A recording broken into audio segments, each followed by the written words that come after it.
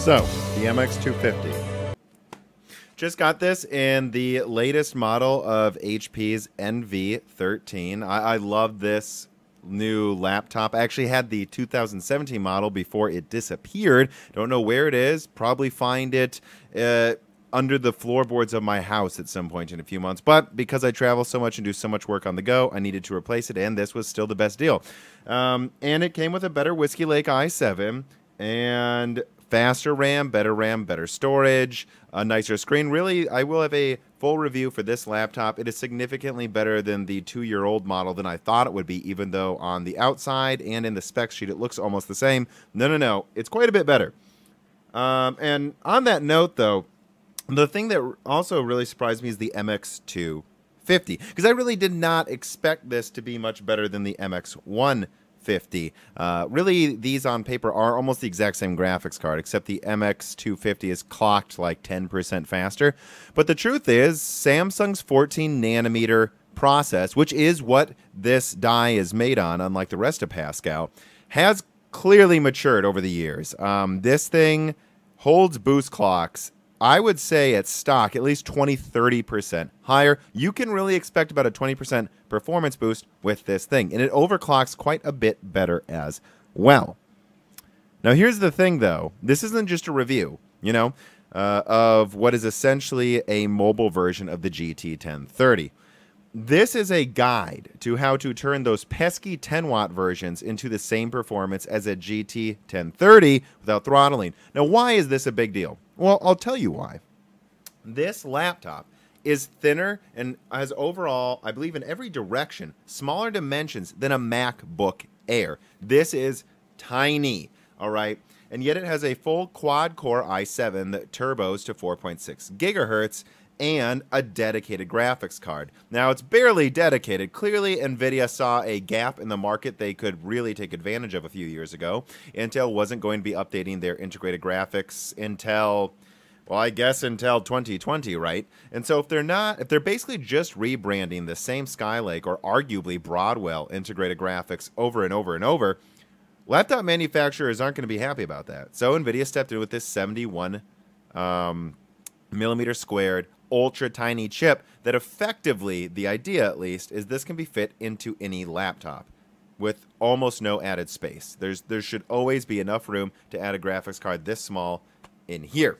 And there is. But so that they can fit it in here, Nvidia allows for a 10-watt TDP limit. Now, the normal one is 25 watts, maybe slightly less than a GT 1030, which tends to go at about 30, 35. The best yields of a GT 1030. And yeah, that is so that they can effectively share the cooling system with the i7, and then they can brand it as having NVIDIA graphics without the thing melting. But what's so annoying is that 10-watt TDP limit can make it perform half as well and also throttle your CPU, giving you horrible performance in some games when it need not be. Not if you undervolt it. But undervolting is locked out, at least in most applications. But not the one I used. I figured out how to effectively cap boost clocks, overclock the RAM past 8,000 megahertz effective. That's right, all the way up to about 8,200, giving you a 35% bandwidth boost.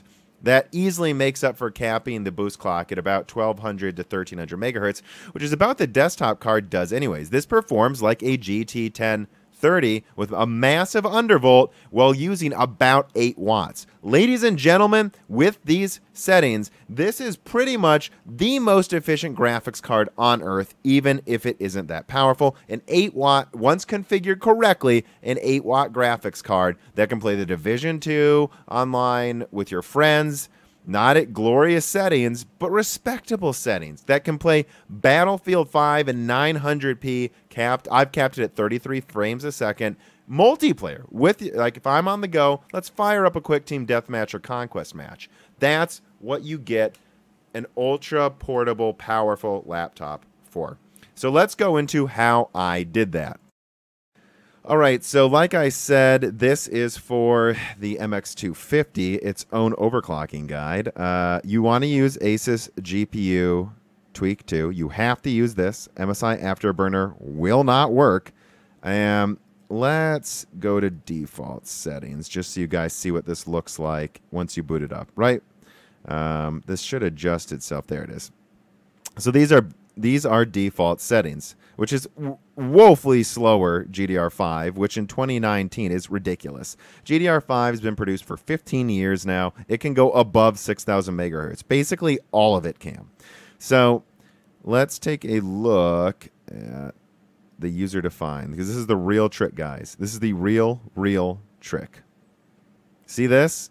It boosts from this voltage here to maximum this voltage all the way up to 1800 megahertz. And it does do that. But you really aren't ever going to maintain that. And it is impressive for like a 1 minute benchmark, I'll have to admit. I was playing Battlefield 5 and 900p in the single player campaign at 60 frames a second and like medium settings. That was impressive, but it will start saturating this laptop with heat and it will start massively throttling. So here's the trick, guys. This is the trick. This is the trick that allows you to undervolt this mobile graphics card. Linear. And you just move this so it's a straight line. Now, mine was stable, I believe, around here. I don't remember, but we'll go. And it has to be exactly straight. These numbers need to be the same. Now, what does that do? That makes it so that it instantly boosts to 1200, like, I'll boost a little higher, actually, like, I don't know, 1260 megahertz. And while it's at 1260 megahertz, since it's not moving up and down, since it's linear, it will use the bottom voltage. Effectively, you just did a minus 500 millivolt undervolt. I'm not kidding, people. And what this does is this turns this into an 8-watt mobile gaming graphics card. It's absolutely ridiculous this actually works. And so then you have to save that. I'm not going to because I got my own settings. And then, of course, max out memory. But you can actually max it out more than you would think. Now, let me show you this other dumb trick. Now, if you go to settings, I have this obviously start up when Windows starts, and I have it apply settings when it boots up. And I've had no issues with that, by the way. I know MSI Afterburner can be glitchy. This program used to be glitchy if you have it boot with startup. No such issues. It just boots up. It's in the background. I don't even have to look at it. It's never not applied the overclock at boot up. So I have to actually do this to show you what I'm talking about. Let's see. All right, so there we go. Now let's go back to home, advanced mode. Still maxed out here, right, guys? Still right maxed out here. Now what you got to do is go back to the settings, overclocking range enhancement. There's no folder you need to like copy and paste something into. There's no idiotic things like that that MSI makes you do either. So you do apply. And if you go back, it should, look at that. And it really will apply this, people. It really will let you go that high. And this would freeze instantly if I hit apply. Now, what I got this stable at was about right, I believe, here. So I did get that extra 5% bandwidth, and it's a 64-bit graphics card. So any clock speed increases you can get will yield more performance almost linearly. And then what you're also going to want to do is set a frame rate target. Now this will be different per laptop, but for me, I just settled on 33. At 33 frames, it never drops below 33. It feels a hair smoother than 30, and it's just a locked 33. I know 60 is great and all, but this is a laptop, a very thin one. It will saturate with heat and start throttling permanently for an hour if you do not do this. This is so you cap how much energy everything's using and don't saturate with heat. I recommend 33. Most people would just use 30. I know some people might get away with 40 if the laptop's a little bigger. You have an MX250. I really recommend this. Really think about it. Are you actually going to game at 60 frames minimum on this thing? No, this is just so you can quick and dirty play a little Battlefield, a little Division 2 online with your friends when you're on the go. 33 is fine, guys. Don't be greedy. This is why you have a desktop. So in your home, you can game in glorious 144 hertz. But on the go, all that should matter is the fact that you can actually play. And this keeps you playing no matter where you are. And of course, normally I would hit apply. I'm not going to right now. And then you would, of course, come here, and a little button would pop up that lets you save it. But I'm going to hit cancel, and I'm going to load my standard settings because there's one more trick you need to be aware of. Now, apply. Okay. Now, right now, it looks correct. I don't know if I can get it to be stupid or not. Yeah, so right now it looks correct. These are my normal settings. Okay. And you can see they've obviously applied here. But the one thing you need to understand is this. Once you save this, all right, let me see. Yeah, so let me see if I can. All right, so let me see if I can close this actually. Is it closed? I think it is. Let me double check. Because there is something that's going to throw some of you off. I really do need to make sure I mention.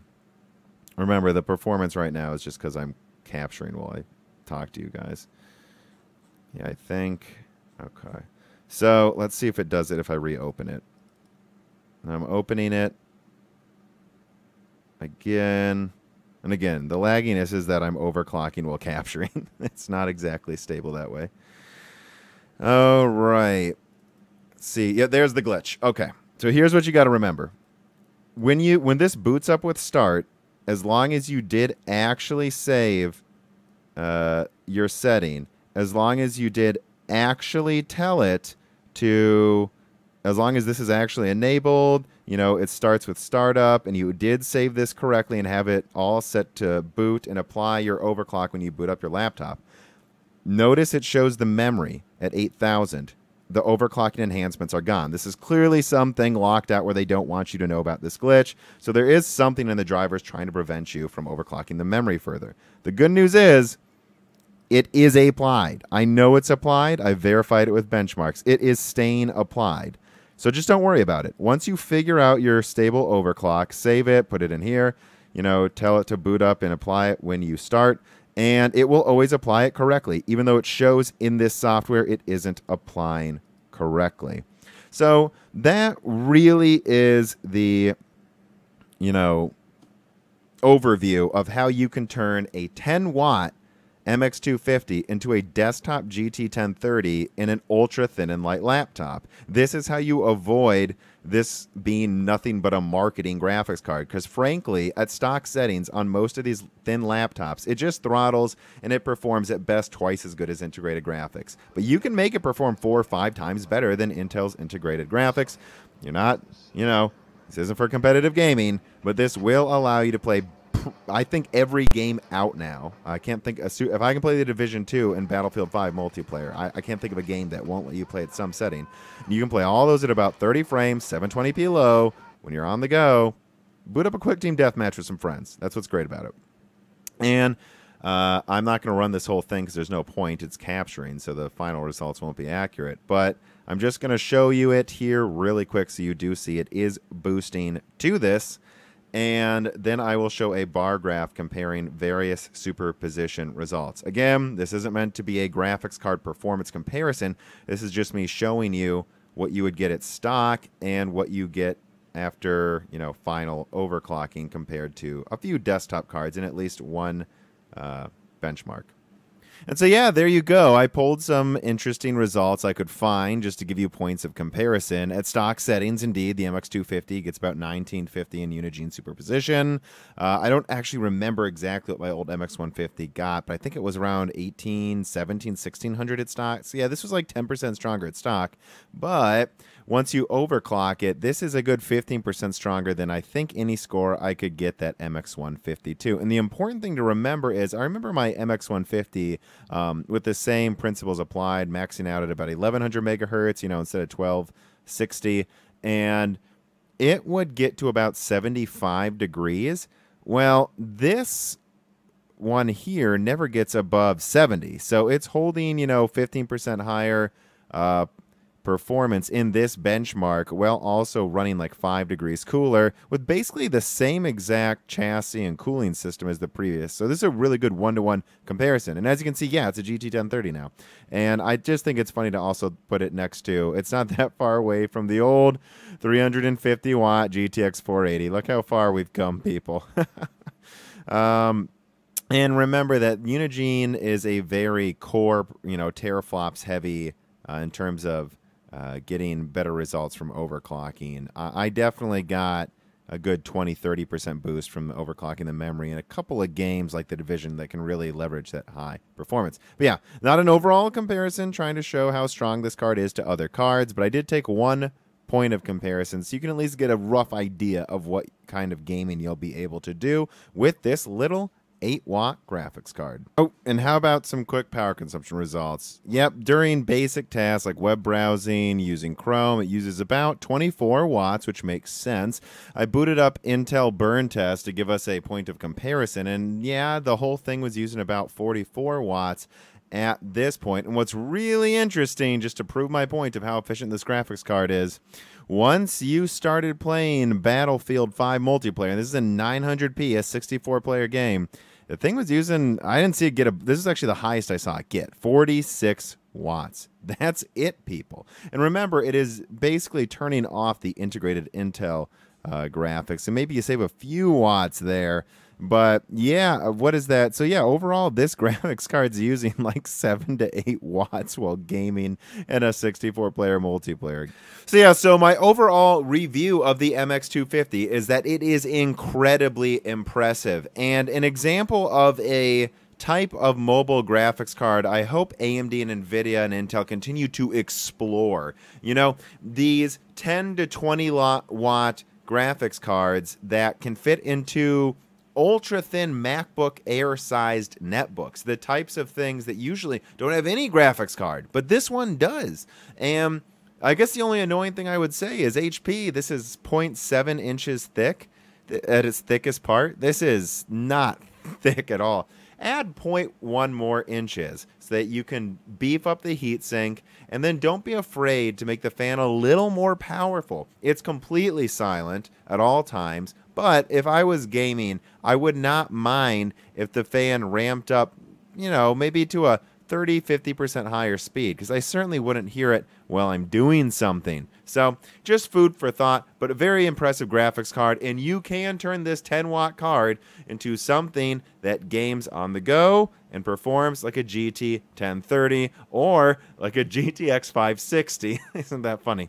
All right, tell me what you think in the comment section below. I hope you found this helpful. Please share it. I don't think almost anyone knows this. Tons of complaints about the MX150 and 250, but they don't need to suck if they're the 10-watt version. And of course, please subscribe if you're watching my videos, ring the bell button, and if you want to talk with me about more overclocking advice, not just from me, by the way, but to all the other people on the Discord, support me on Patreon. We are exchanging some really cool results we're getting in all types of different hardware, not just your standard run-of-the-mill stuff everyone else is talking about. All right, thank you.